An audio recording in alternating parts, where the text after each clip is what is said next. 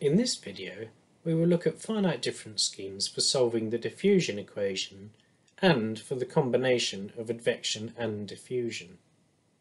This video follows on from results obtained in my previous videos on finite difference schemes for the advection equation.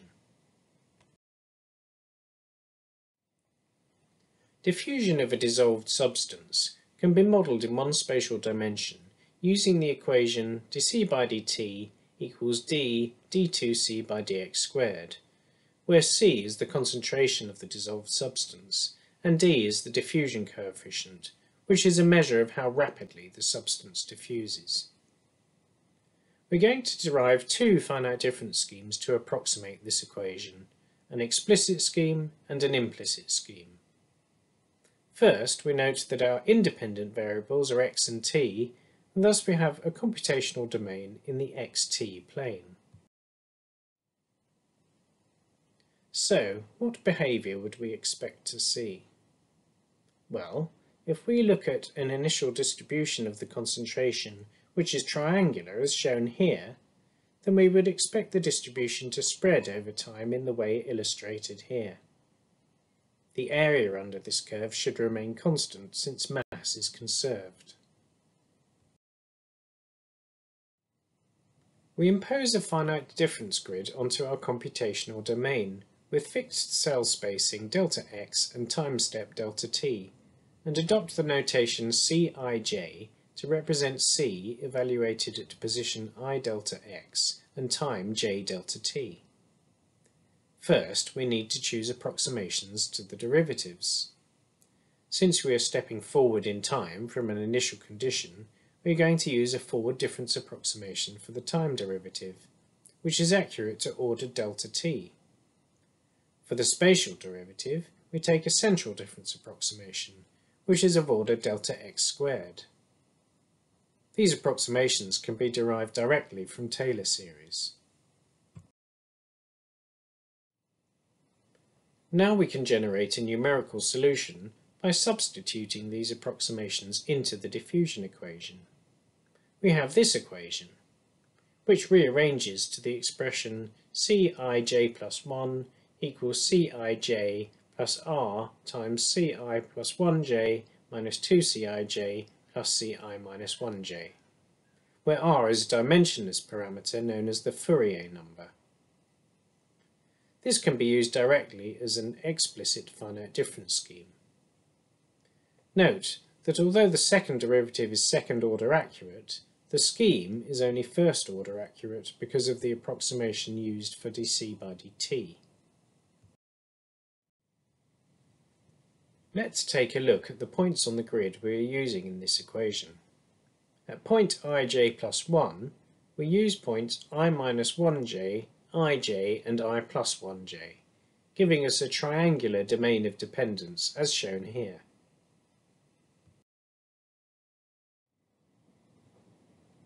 Going back to our approximation to d2c by dx squared, we could use a central difference approximation evaluated at time step j plus 1 instead of j. Using both of these, we can set up an implicit scheme. Here, I'm going to set up a scheme of the Crank-Nicolson type, where an equal weighting is given to the two spatial derivative approximations. We have this equation, giving us this expression. Rearranging this so that values of c at time step j plus 1 are on the left-hand side, and values at time step j are on the right, we have this expression, which is our first order Crank-Nicolson scheme for the diffusion equation.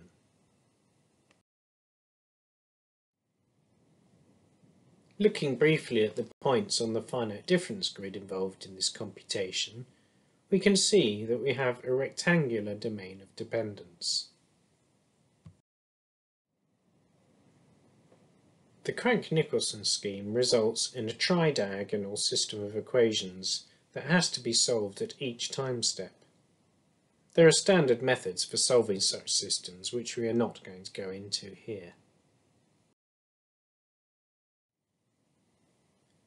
So we have two numerical schemes for the diffusion equation which deal with internal nodes on a finite difference grid. But if we are to solve problems, we also need to specify boundary conditions. There are three types of condition we can impose. We can specify C at the boundary as a function of time, which can of course simply be a constant. This is known as a Dirichlet condition. We can have a closed boundary. This is known as a Neumann condition.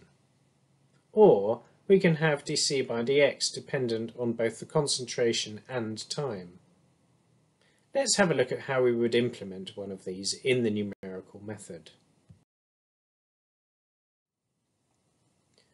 Consider the Neumann condition dc by dx at the boundaries is 0 for all time.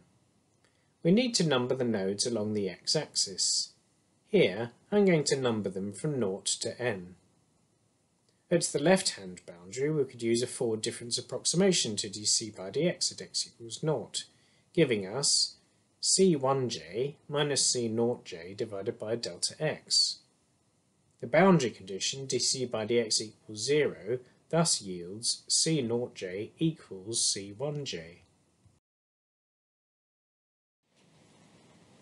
At the right-hand boundary, taking a backward difference approximation to dc by dx at x equals n delta x gives dc by dx at the boundary equal to cnj minus cn minus 1j over delta x, yielding the boundary condition cnj equals cn minus 1j.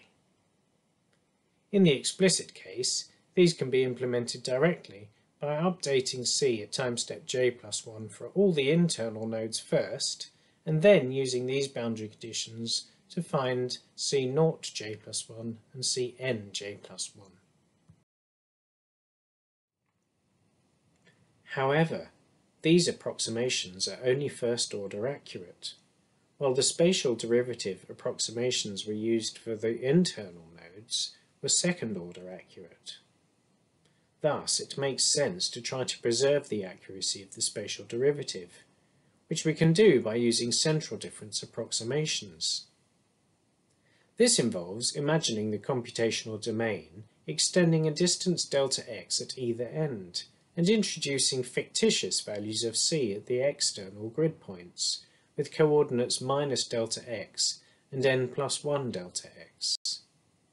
These points are sometimes referred to as ghost nodes.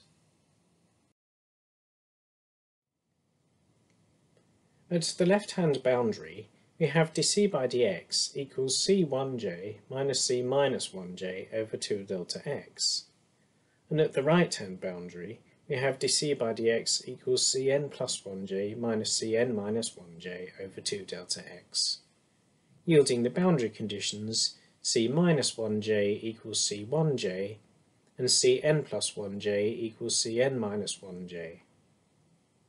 These can either be used directly by calculating the external values at each time step, or they can be calculated implicitly by substituting the boundary conditions into the update equations at the ends of the domain.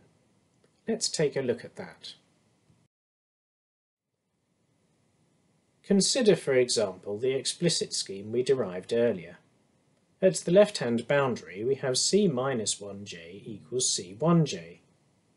Taking our update equation for I equals 0, we have this expression. Substituting for c minus 1j yields an expression for c0j plus 1 in terms of c0j and c1j. Similarly, at the right-hand boundary, we have cn plus 1j equals cn minus 1j, which can be combined with our update equation to eliminate the external node. Remember, this method, whether implemented directly or indirectly, is preferable to its first-order counterpart, because the truncation error is of order delta x squared. Thus, the order of the discretization error of the model is preserved throughout the domain. It is second order. Here we see some numerical results obtained using this scheme, with the approximations we just derived at the boundaries. I'm now going to look briefly at the transport and diffusion of a dissolved substance, which is a combination of advection and diffusion, described in one spatial dimension by the equation dc by dt plus u dc by dx equals d d2c by dx squared, where c is the concentration of the dissolved substance, u is the celerity, and d is the diffusion coefficient. In this case, we would expect our distribution to be transported with the flow at velocity u and to diffuse at the same time. As in the previous cases, we will take a first-order forward difference approximation to the time derivative, and we will again use a central difference approximation for the diffusion term. For the advection term, I'm going to take an upwinded approximation to the derivative, since we know that information travels from up to downstream. This will thus be different depending on whether u is positive or negative. Taking the case of a positive celerity first, we substitute our approximations into the advection-diffusion equation. Rearranging this gives us this explicit scheme.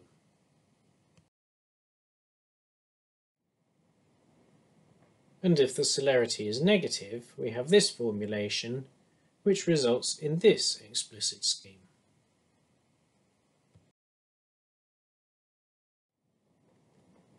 For implicit schemes, we also use the approximations to the spatial derivatives shown here, which are evaluated at time step j plus 1.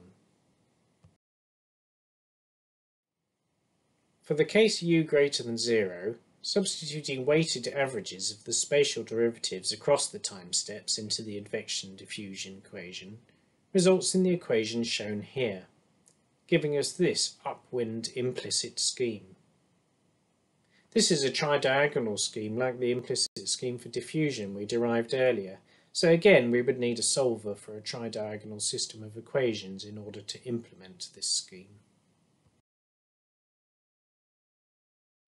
We need now to consider the boundary conditions we require to accompany these schemes. We've already noted the asymmetrical nature of the advection equation, hence the upwinding we utilised in formulating the schemes. As a consequence, the type of boundary condition used at each end of the domain will be different. Let's take the case u greater than 0. At the left-hand boundary we can impose two types of condition. A Dirichlet condition in which c is defined as a function of t, or a Neumann condition in which dc by dx is defined as a function of t. At the right-hand end of the computational domain, an absorbing boundary condition is imposed.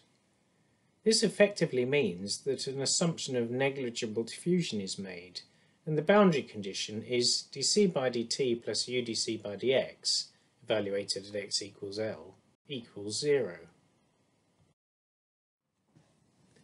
If we consider the advection equation, it's clear that this represents material being advected out of the computational domain with propagation velocity u.